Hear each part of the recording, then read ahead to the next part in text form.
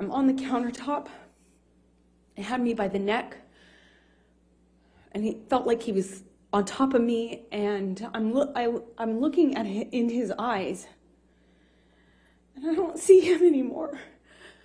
I don't see him anymore. It wasn't him. It was black. I've never been so scared in my life. It was black. I couldn't see him. And he was looking at me, and I was trying to get through to him. I was trying to say to him in some way that it was me. I was trying to get through to Johnny, and I couldn't see him. I couldn't see him at all. And my head was bashing against the back of the bar, and I couldn't breathe. You've got a person who is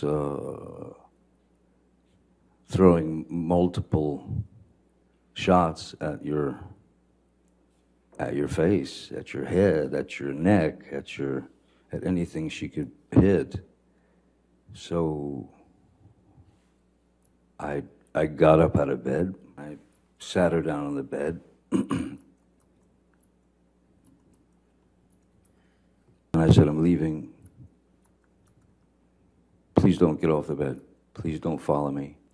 And she got up off the bed, and she squared off at me in the doorway of our bedroom. And I said, what do you want to do? Hit me again? Would you like to hit me again? Bam. And then I just said, is that what you wanted? And I remember trying to get up, and I was slipping on the glass. My feet were slipping, my arms were slipping on the countertops, and I remember just trying to get up so I could breathe, so I could tell him that he was really hurting me. I didn't think he knew what he was doing. I don't know how...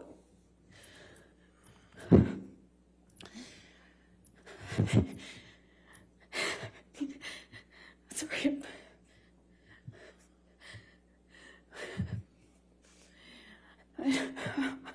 I'm sorry. I couldn't breathe. Please.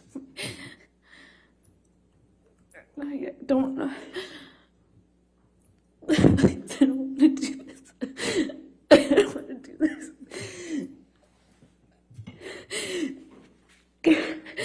I couldn't breathe. I couldn't get through to him. I couldn't get up. I couldn't get up.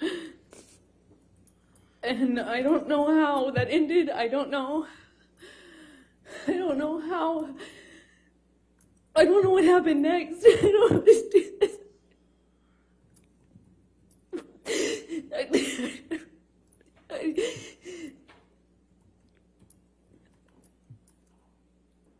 Would you like another?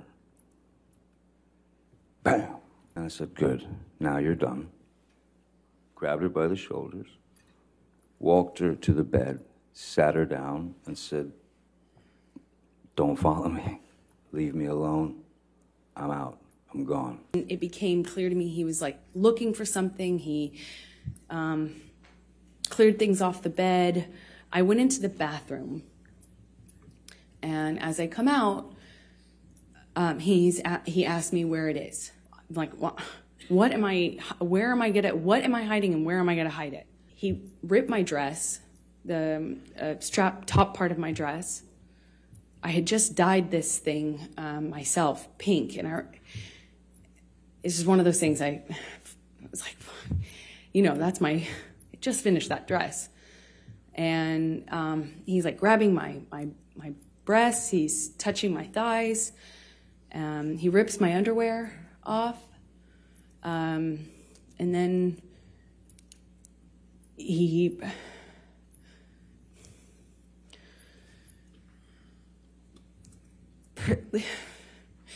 proceeds to do a cavity search. Huffed off. I let her go. She huffed away, and she was gone for about 7 or 8 minutes. And then when she came back, I was in the bedroom of penthouse 3, our bedroom, And she came back about 7 or 8 minutes later, and she had a Kleenex or a tissue to her nose. And then she pulled it away from her nose and she showed it to me. And there was red. There was indeed like red color on the tissue. But me, I know that there was no connection to her nose. No part of my body made connection to her nose or eyes or anything like. So she said, she took it away and she showed it to me. She said, "Way to go, Johnny, you broke my nose. You broke my nose." And I knew I hadn't, so I said, you go into sort of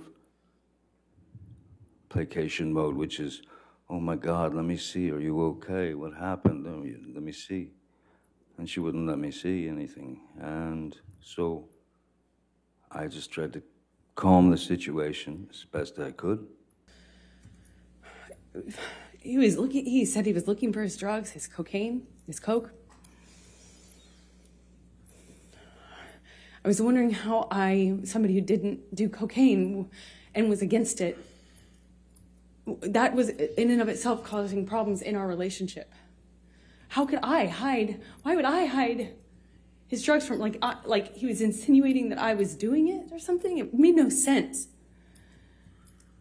And he was telling me we're gonna conduct a cavity search, shall we? Like, just shoved his fingers inside me.